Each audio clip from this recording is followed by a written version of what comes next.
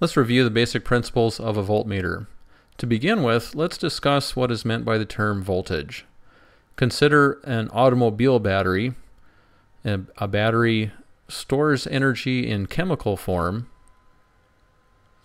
It has wires that connect the terminals to things such as an automobile starter motor, electric windows, the radio, and so forth.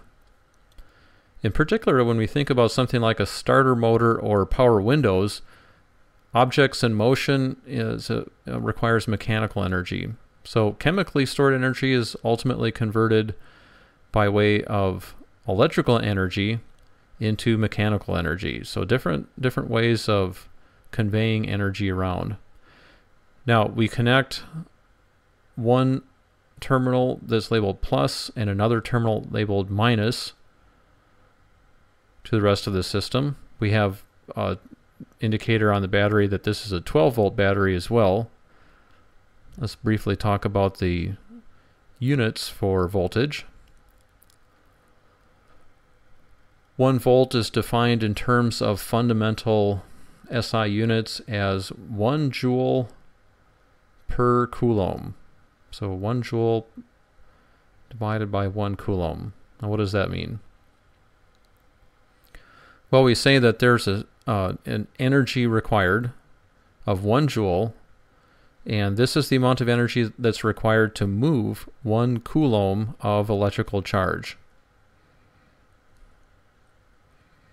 So voltage gives us a sense of how much effort is available to drive charge throughout a system.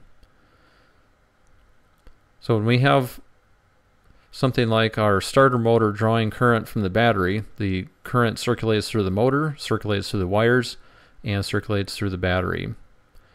And so again, voltage gives us a measure of the ability to drive current.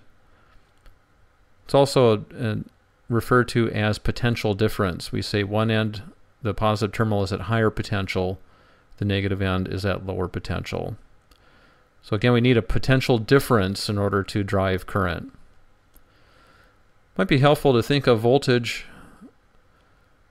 as analogous to pressure. If you think about something like a large water tower associated with municipal water supplies, we know that gravitational potential energy is forcing water towards the bottom of the water tower. If we had a valve and a pipe arrangement, we know that when the valve is closed, especially, that the water tower is developing approximately 50 pounds per square inch.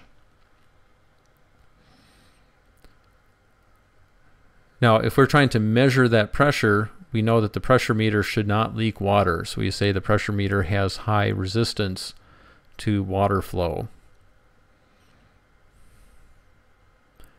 If we think of water flow as being analogous to electrical current, that gives us an idea that a voltmeter also is a high resistance device. Well, let's consider a 1.5 volt D-cell battery. Has a voltage of 1.5 volts. Its electrical symbol looks like this, where the long end is positive and the short end is negative. And the symbol for a voltmeter is a circle with a V on the inside. One end is labeled plus and the other is labeled minus, commonly using the red and black colors that I'm showing here. Now I connect the voltmeter directly across the battery and it reads 1.5 volts. If I flip the polarity of the battery such that the polarity is opposite the way the voltmeter is connected, then it reads minus 1.5 volts. So voltage is both polarity and a value. Now suppose a different circuit in which we have a resistive element. We might want to measure the voltage across this resistor.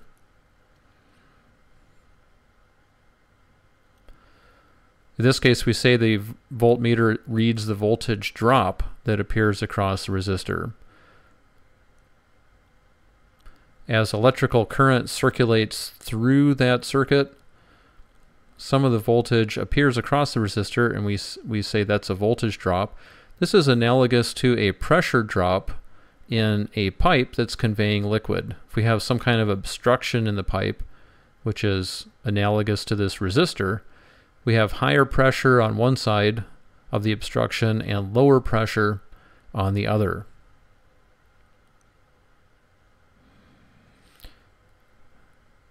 Now we have instruments that are called differential pressure meters, and they have an inlet on both sides of the obstruction. So water does not actually move in those inlets, but it does convey the pressure to the meter.